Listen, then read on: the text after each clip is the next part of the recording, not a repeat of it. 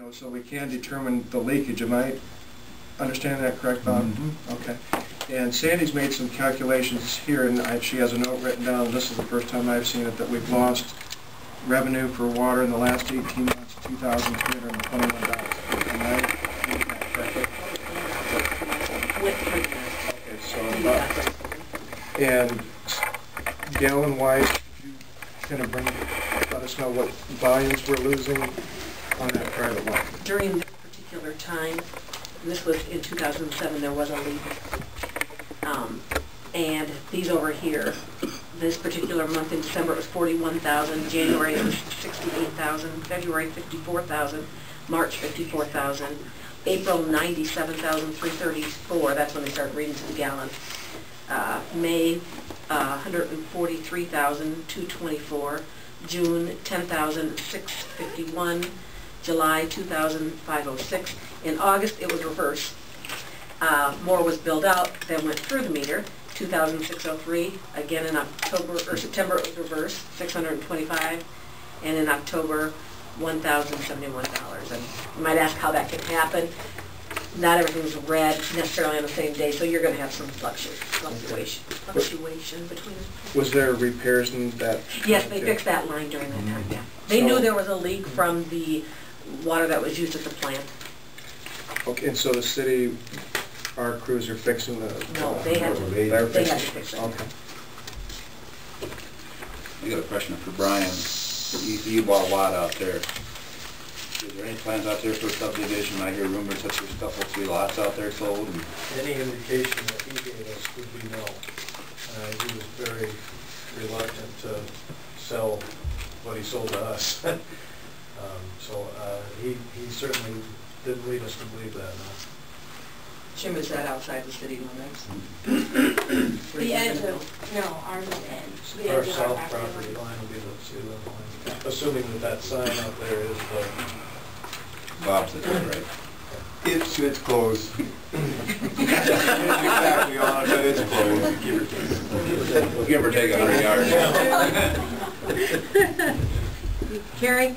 I'd like to make another comment on that private water line. I used to deal with private water lines too, but when we meet the meter that went to the private water line, that's what we bill. However, the private property owners on that meter, however they wanted to pay that, that was up to them. But there was never any loss to the city on loss. Right, there's a similar situation north of town. The individual living north of town, he paid to have the water line put in, and he shares the meter, and they work it out between the two as far as each other with the meter, and they pay the city the dues. I mean, the city should not be losing, you shouldn't be losing money. You should have this built so that you don't lose money. You know, if there was, how many gallons in 1 month?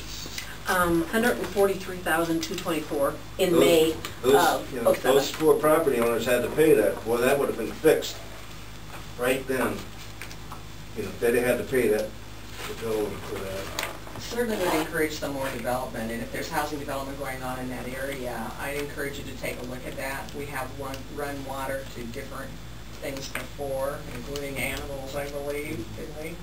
So I think there is probably something to do. There's several different options we can look at. I would ask the council, and if in support of the mailers, that we expedite this. As I understand, they're thinking maybe about building this summer.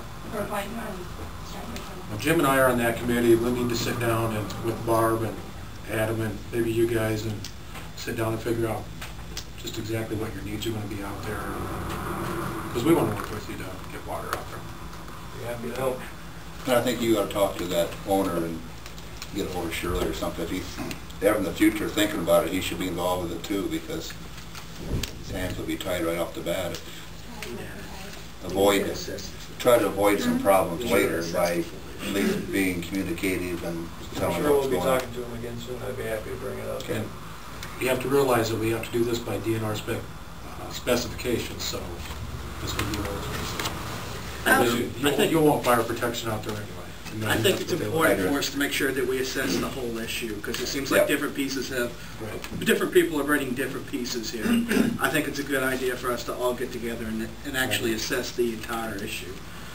I think that's the only way we're going to come to a complete conclusion on what the best option is. Can I ask Bob, the condition of that line down there, that private line that's running through there now, is there?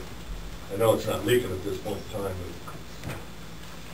As to what, you mean the quality of it, or? Yeah, I mean, the makeup of the line, the quality of the pipe that's in there. Well, it's PVC pipe that was put in, well, I think down to Karen and stuff, probably was put in the 60s. Oh, you're looking at 40+ years. Was that just added on to the water line that fed the old sewer treatment plant? Yeah, they picked it up over at the sewer treatment plant. Well, actually, I think old Walt Van On originally put the line from the sewer plant over to where he used to live, or where Ray lives now. And it was, well, I guess they say it's like 2-inch plastic. But plastic made in those days, it was in its pioneer time, you know. The PVC then and now is altogether different. Actually, it's better. It's of the type that is not, it isn't exactly, for the pressures down there, it isn't quite rated high enough pressure-wise. And it will split, you know, or whatever. And it was as good as you could buy at the time in the 60s. Now it's so much better that, oh well, don't get me wrong, you can still get cheap PVC, leave it wherever it's at. Put in some good stuff if you're going to put it in. And it's adequate for what's being used right now. They had trouble down there with leaks in the past. They put a pressure regulator on when we put the meter in, and the backflow preventer. And Verge says since then his pressure isn't as good, but naturally when you're going from 80-90 pounds and you drop it down to 50 pounds, it's going to seem like a dribble compared to what you had. But they haven't had the problems. When they have a leak down there, it's hard to find because it's a sandy soil, it's a river bottom. A lot of times it won't surface. The last time that we found the leak, and this was Verge's idea and a good one, it was flooded down there. So we shut the water off. He hooked an air compressor up in his house and we blowed air backwards through it. And we looked for about an hour and finally seen the bubbles, and that's where the leak, naturally, that's where the leak was. Within a few days it was fixed.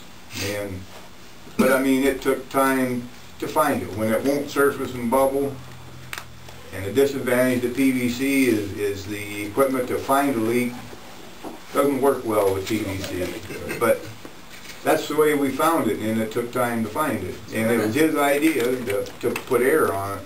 Which side of the road does it run on, Bob? Well, it starts on the old. When it gets over to Von and Karen's, it's on the west side. Okay. Are those four in favor of a new line? I've talked to Gene Bernard, and I guess it depends on when you talk to him, Jim.